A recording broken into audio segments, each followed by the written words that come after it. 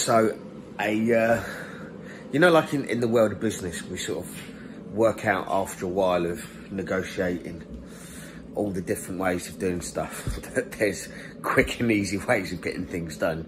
And, you know, I like to use the term, you know, getting your most bang for your buck. So, in weight loss, there are things that, you know, just get you the most bang for your buck.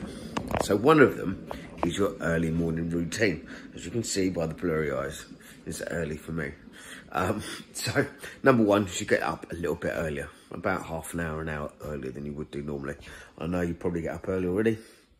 Bite the bullet, either start your day a little bit later at work or get up a bit earlier. That's how it works. And then the morning routine of champions. Okay, so I start the day by squeezing lemon juice into a cup with some salt, you know, a couple of pinches of salt, and I put in some hot water halfway up and then fill it out with cold water so it's warm. This is going to alkaline the stomach. Wash that back. Then I'm going to have one of these little bad boys, whatever that is, like a little immune system thing, just to help the gut on its way a little bit more, line it a little bit. And then the pièce de la résistance, a double espresso. As you can tell, I'm not like a coffee aficionado. I would normally have like a posh one, but I just thought I'd do this today. So to summarise, the breakfast of champions, it's just fluid. So you're gonna have your lemon, your salt in some hot water, cool it down so that it's not too hot. Drink it all in one go.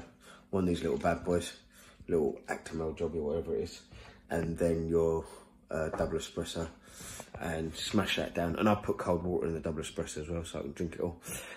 And that is going to create a really nice harmonious environment in your gut in the morning, which is going to help decrease the inflammation, and it's also going to give you a load of thermogenic aid from the caffeine, which is going to soup up your internal heating system and mean that when you do your cardio, which is why we're up early, it's going to push that through the roof so you can burn more calories.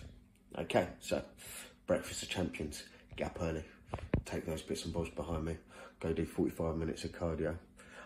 And the reason why I do slow intensity cardio in the morning, I just find it a little bit easier start to the day. I'm getting old now.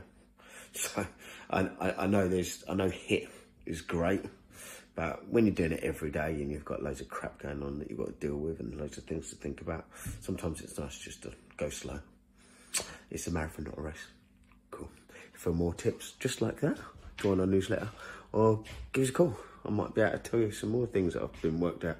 And yeah, let's get lean together, baby. Cool. Oh, by the way, just in case you're wondering if I'm one of those fake internet people that don't know what they're going on about, that's just some of the trophies in my house.